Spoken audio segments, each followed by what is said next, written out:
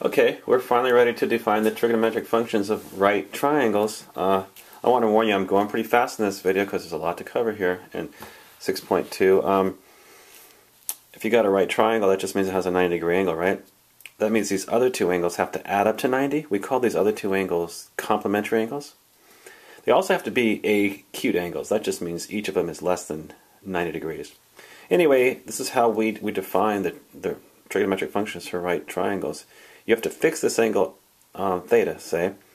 The sine of this angle theta is defined to be the side that's opposite theta divided by the hypotenuse, so it'd be a over c. The hypotenuse is the longest side. The cosine of theta is the side that's adjacent to theta over the hypotenuse, which would be b over c.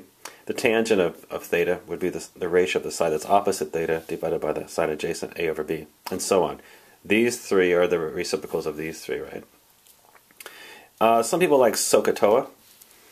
I'm not really a big SOHCAHTOA fan, but all that means is sine is opposite over hypotenuse, cosine is adjacent over hypotenuse, and tangent is opposite over adjacent. Another way to learn these is to do lots and lots of homework, right? It makes a huge difference which angle you're talking about on your right triangle here, see?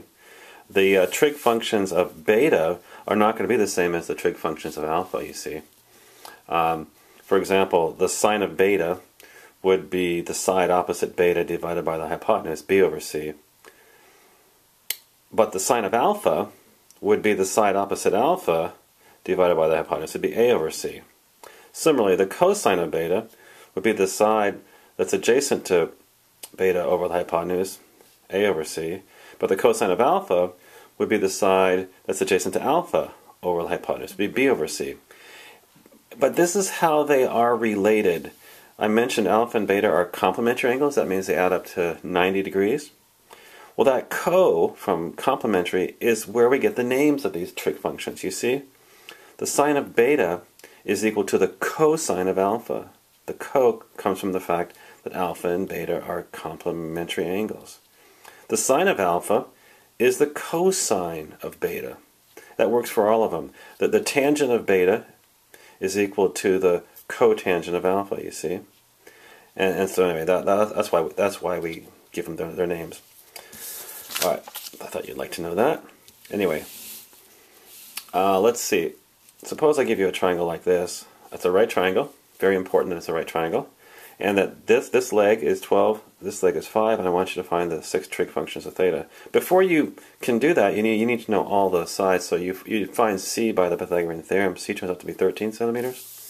Once you do that, though, you can find all the trig functions. The sine of alpha, I should say the sine of theta. Sine of theta is the side opposite divided by the hypotenuse, so it's 5 over 13.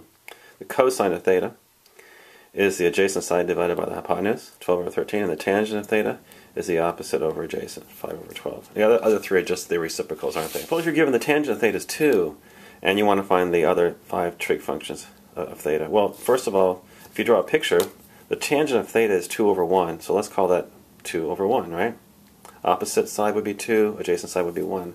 There's lots of other triangles you could draw, but this is one of them, right? And then, in order to find the rest of the trig functions, we've got to find c. Let's use the Pythagorean theorem to find c, so c would be the square root of 5. Once you have that, though, you can certainly find the 6 trig functions of theta. The sine of theta would be the opposite side over the hypotenuse, so it's 2 over square root of 5. Cosine of theta would be the adjacent over hypotenuse, 1 over square root of 5. Tangents 2, again, once you have these three, the other three are just the reciprocals, aren't they? Okay, now there's some special triangles that you'll learn. If you haven't already, you got to learn these. If you have a 30, 60, 90 right triangle, the sides appear in this ratio.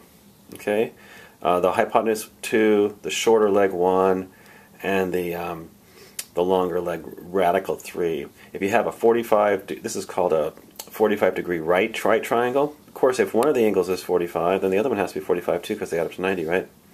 So it's an isosceles right triangle. In fact, they'll be in this ratio, radical 2, 1, and 1. I actually like to use these triangles instead.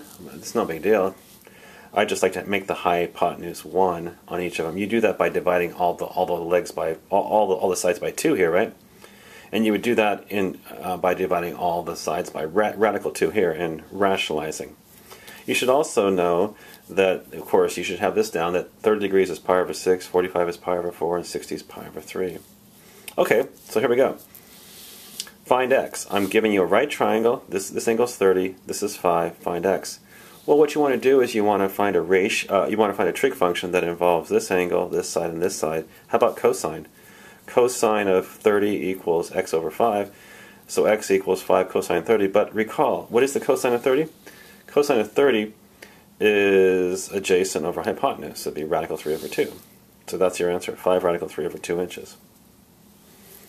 How about this one? How do you find x here? Well, if you look carefully, you want to find a trig function that relates this angle, this side, and this side. I'm going to use tangent 60. Tangent 60 would be 10 over x. So x equals 10 tangent 60. X tangent 60 equals 10. So x equals 10 divided by tan 60. But what is the tangent of 60? Well, the tangent of 60, if you go over here for a second, it's the same triangle we were looking at before. But here's our 60-degree angle. The tangent is the opposite over adjacent. So you get radical 3 over 2 over 1/2, which is just radical. When we say solve the triangle, that means find all the missing pieces. I'm giving you this angle is pi over 6, and I'm giving you this is a right triangle, and that this side's 4. Well, look, folks, if this is 90, and this is pi over 2, I should say, this is pi over 6, this has to be pi over 3, right? Because these two have to add up to 90 degrees. And then, so how would you find the other two sides? Well, you could say the sine pi over 6 is y over 4, which is 1/2, right? Sine pi over 6 is 1/2. So you solve it for y, you get y equals 2. And then the cosine of pi over 6 would be what? The cosine would be x over 4, which we know is radical 3 over 2, right? Cosine pi over 6 is radical 3 over 2. You solve that for x, you get x equals 2 times the square root of 3. Nice. This one, you get, if you're given this angle is pi over 4, and this is 3, well, has to be pi over 4 also. So and this has to be 3, because remember, this is an isosceles right triangle. So x has to be 3, and alpha has to be pi over 4. All you need to do now is find y. You could find y by the Pythagorean theorem, or if you use cosine pi over 4 equals 3 over y, which is also radical 2 over 2. So if you cross multiply and solve for y, you get 6 over square root of 2. Let's keep on going. Now, you might not have you might not have I should say, one of our known angles. You may have like 40 degrees, for example. So if you're given this is 40, this is a right triangle, this is 12, you know this is 50 because these two add up to 90 degrees. How would you find x? Well, you could use cosine of 40 equals x over 12, so x equals 12 cosine 40. You'd punch that in your calculator. Make sure you're in the degree mode. Just hit 12 times cosine 40 degrees. You get about 9.2 inches. And similarly, if you want to find y, you could use the sine of 40 as y over 12. When you solve for y, you get 7.7. This is kind of interesting. What if I don't give you any of these two angles, I just give you these two sides? Well, you could say that the sine of alpha is 6 over 10, couldn't you? Which is 0.6. And so there may be times when you have to go from the sine of the angle to the angle. In this case, you'd use the inverse sine. We'll talk more about that later, but on your calculator, if the sine of alpha is 0.6, then alpha has to equal inverse sine of 0.6. You'd hit the second, then you'd hit your inverse sine button, and you hit 0.6. So you go like this. You'd hit second, inverse sine, 0.6, and you get about 37 degrees. That's what I got. Once you know alpha is 37, though, then you could find beta has to add up to 90, you get 53. And then to find x, you could use the Pythagorean theorem, or another way, you should get 8 centimeters. On this one, you're given this triangle here, this is 60, this is 30, you want to find x. Sometimes, I just want to warn you, sometimes you have to you have to introduce new variables. Let's call this distance a and this distance b. So a plus b equals x. What you could say is that the cosine of 60, or I should say the tangent of 60, equals 10 over a, right? And then you would solve this for a, you get a equals 10 over square root of 3 inches. And then for this one, you could say that the tangent of 30 equals 10 over b. So then you solve for b and you get b equals 10 times the square root of 3 inches, and you add those together, and you get, you add those together, x equals a plus b. So you get 40 over square root of 3 inches. Nice, huh? All right, we got to go. Bye-bye.